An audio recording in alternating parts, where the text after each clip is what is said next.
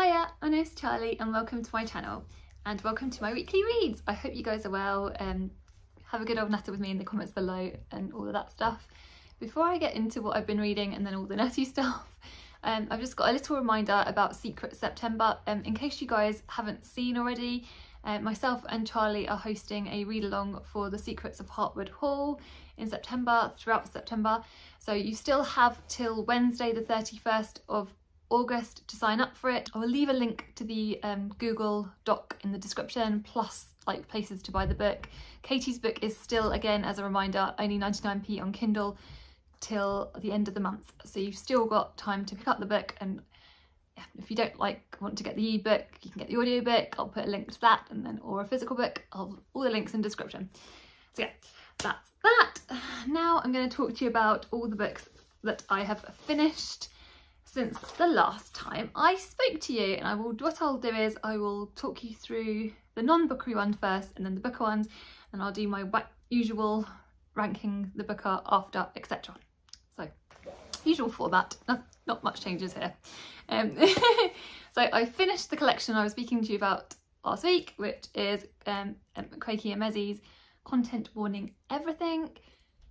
This was brilliant, as I know it would be. Again, this will just be one that I return to and reread, and probably at various points dip in and out of again, which is what I always do with poetry collections. Actually, I need to move my poetry downstairs, so I don't. I might make that easier to just when I want to pick it up, because that's a whole other side note. Right, so then I think so. I was actually messaging the lovely Charlotte Malloy, and she was asking me which wit books, women in translation books, I had read so far in August. And actually I said to her, well, I haven't read any at this point when I was messaging her last week.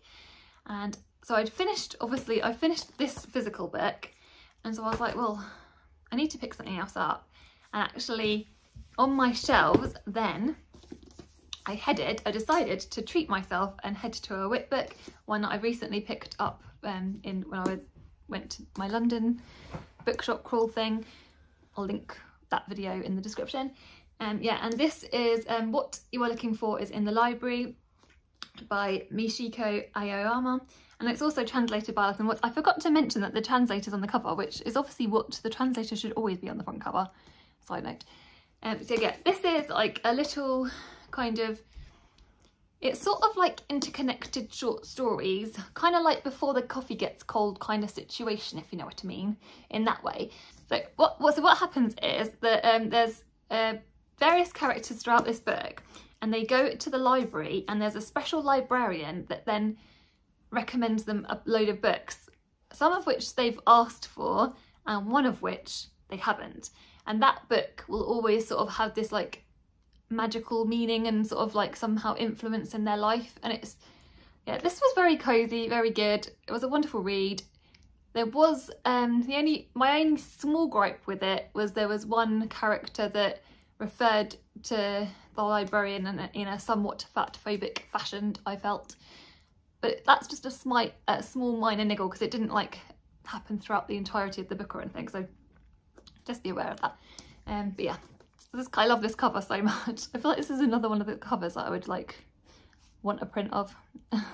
So many of those books around at the moment. So yeah, that was that one. And then after that I was still feeling in a women translation kind of mood, so I messaged my lovely friend Charlie, because me and Charlie had planned to read this, because we both of us loved. This is My Soul Twin by Nino Haratishwili, translated again by Charlotte Collins, and again the translator is on the cover, which is again very good. And yeah, I've read and loved The Eighth Life, as did my friend Charlie, and so we both picked these books up similar times last year and vowed to buddy read it, which is, so basically I said Mrs. Charlie being like, oh, I'm gonna start reading it, and Charlie picked it up as well. So yeah, this is a book about, we follow the lead character of Stella, and when she's younger she's sort of going out on like going out with her father for like a day trip kind of thing, seemingly, and when he sort of goes off somehow, and she's in a house and she meets a boy called Ivo, and it's turns out their parents are sort of having this little affair, and it also then sort of influences these two characters for the rest of their life. It impacts that sort of affair, then impacts them, and it sort of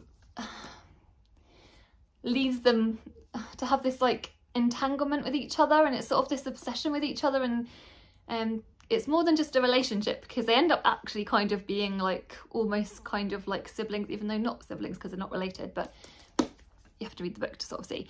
At the beginning of the book we see Stella, and that Ivor and her are reunited after having many years apart, and but Stella is married and with a child, and so it's sort of, again, it's sort of putting her in this uncomfortable position, but also it's the desire is obviously still there, and it's sort of talking about really sort of like this book sort of talks about Stella's agency, because I feel like in her life Stella feels like she's lost a lot of control in her life, and part of what she craves with Ivor is a sense of control. It's really weird, but yeah, not really weird. Kind of unlikable characters in some fashion. Yeah, I flew through this. I literally didn't want to put it down. I loved this book. It isn't, like I said, the characters aren't always likeable. This is completely different from The Eighth Life. So if you read The Eighth Life and you wanted something similar, this is nothing like The Eighth Life. Well, not nothing, because the characters are very well built, and the family structure is very well made, I would say. But yeah, I thought this was a really, really good book. It didn't quite hit the highs of The Eighth Life, and something happens at the end of the book that annoyed me. Again, this happens with me sometimes, but yeah, overall, yeah, really pleased that I read it. That's that one.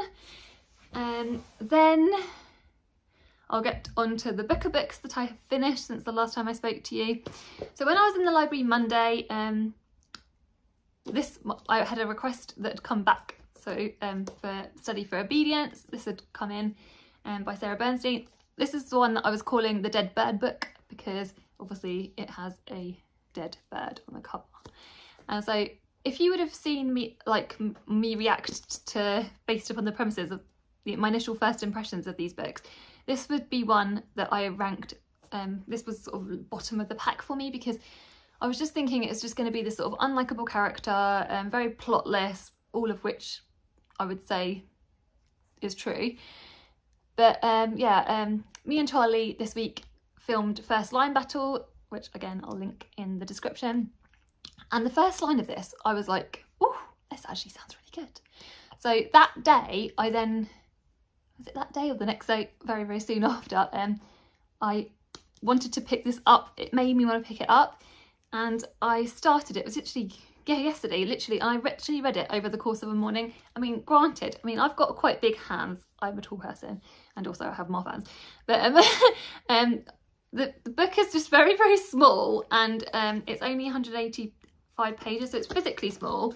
If you look at the, oh, that's not a great example. You see it's quite far away from the margins as well. So yeah, it was very, very easy to sort of plough through these pages.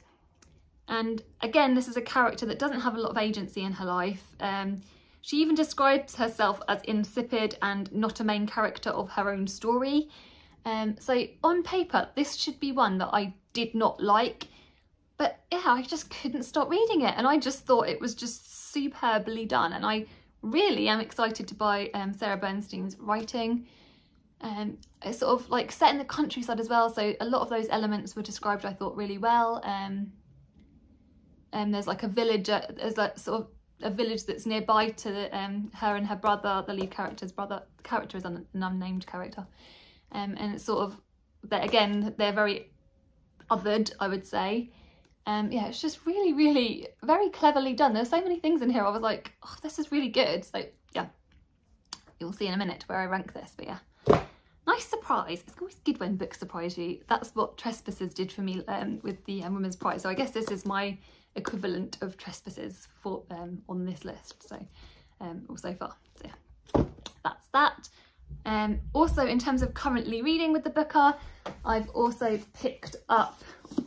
I went into town yesterday with the kids, and they basically went off shopping and didn't want me to come with them. So I then obviously was walking near Waterstones and this book was calling for me. It did have a £3 off sticker on it, but I have taken that sticker off. I do not like stickers on the books. And yeah, I just picked this up and then went into a cafe because I had a £10 voucher as well, so I only got, this was like £3 for this book. Yeah, and I've read one chapter and oh my days, the first chapter of this book, this is so amazing. So this is Prophet Song is set in Ireland. I'm not sure exactly what time period, it's sort of a dystopic sort of time obviously, and it's oppressive sort of police state kind of thing.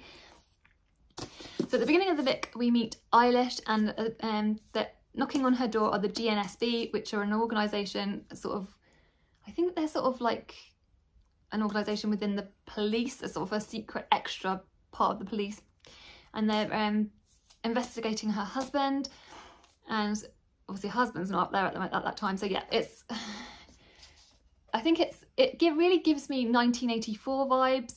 It, like, through the whole chapter I felt like I was like holding my breath. The tension was just so well drawn, and again, the family, it was her, during the first chapter her husband comes home and he's talking to her, and you can just see the love within those pages, and they were talking about how they first met to their children, which was very, very sweet. And yeah, this, I feel like this has 5-star potential to me. It's got that 5-star feeling. So I'm really hopeful for this. Again, I'll show you where I rank it in a minute, but yeah. So that is that. So what I will do is, before I tell you the books that I've received this week, etc., I'm going to go on now to rank it, giving you my weekly rankings of the Booker update. I will include the ones I've tried. So Prophet Song will be included in it, and also all the Little Bird Hearts, even though I haven't finished those books yet. So yeah, so I will get on to that now. So what in at number 8 will be no surprise to you guys, it's Pearl. In at number 7 is In Ascension by Martin McGuinness. Then in at number 6 is Old God's Time by Sebastian Barry. I really think the writing in this is gorgeous, but the subject matter at some points is just so brutal. I'm ranking these in terms of which books I'd sort of want to go back to, which books I want to reread. That sort of factor as well, that comes into play. And because of the brutality in that book, that's why I'm placing it at number 6. It is really good, but yeah, you see. Then in at number 5 is If I Survive You by Jonathan Escoffery. In at number 4 is All the Little Bird Hearts. I'm about 50% into this book, and I do think it's a really strong book, but there are just other books that have sort of currently overtaking it. Maybe when I have dedicate some time to finish the last 50% this weekend, it might rise, so we will see. But yeah, that's currently where it's sitting. In at number 3 I've got Prophet Song by Paul Lynch. Then in at number 2, shockingly, is Study for Obedience by Sarah Bernstein. I just bloomin' love this book. And in at number 1 is still The House of Doors by Tan Twan Eng. So yeah, I wonder if this will knock The House of Doors off at the top spot by the time I finished it, or possibly Little Bird Hearts might do that. We shall see. So yeah, let me know what your Booker rankings are. Myself and the lovely Jem and Alice, whose channels obviously I'll link in the description, this week did a lovely catch up for the plod along, so I'll link that video in the description. And so we were talking about the Booker, so if you want to go watch that, if you want more like Booker chats, not just from myself, but obviously including Alice and Jem's thoughts, along with some pizza revelations, yeah, check that video out in the description. That was so much fun. We had so much fun, so thank you everyone that came to that.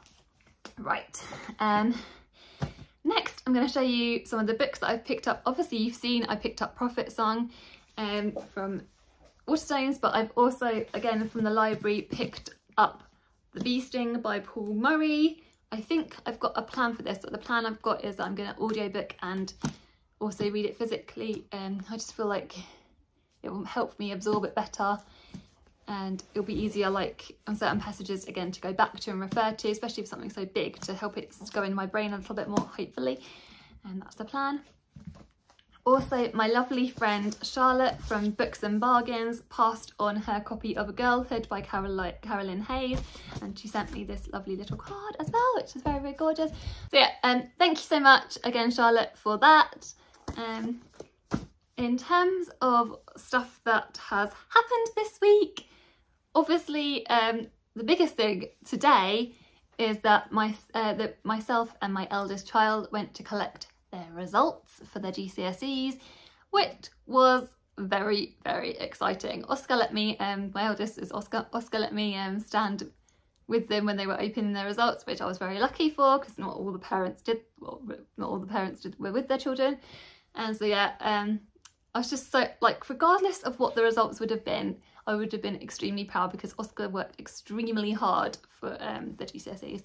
But yeah, I was very, very, very, very, very, very proud of when we saw their results. So yeah, they smashed it.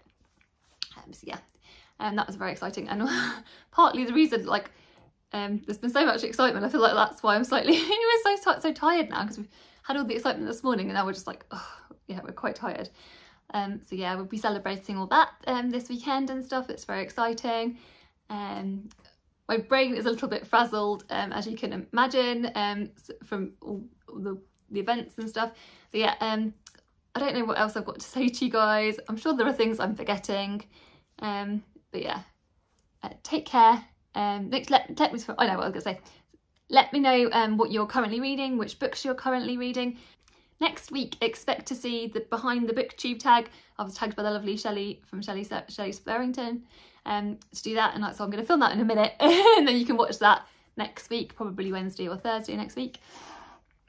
But yeah, so I think that's pretty much it. So yeah, let me know what you're reading, let me know what you're watching, all of that good stuff. You know I love having a good natter. Let me know your opinions of any of the books that I've picked up. Yeah, take care, and sending you guys lots of love.